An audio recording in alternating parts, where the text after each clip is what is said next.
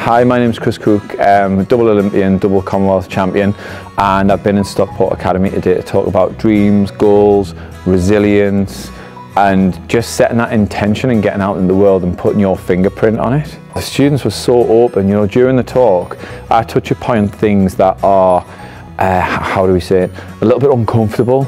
So a lot of students will feel quite uncomfortable, some of the things I'm talking about, and they were so open and honest with it. So we had a few students in every session who came over at the end who thanked us for it, and then they came out with what they wanted to do. And it's great that they're sitting there listening to a story that's unrelated to their journey.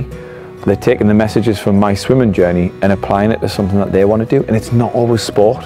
And that's the thing that I love, is they've taken that sports message and they're applying it to whatever they feel passionate about, and that's ultimately what my mission was today. So for me to have, you know, students engage in the session in such a way was a really nice thing. You don't always see that, so it's definitely unique, very unique to Stockport Academy.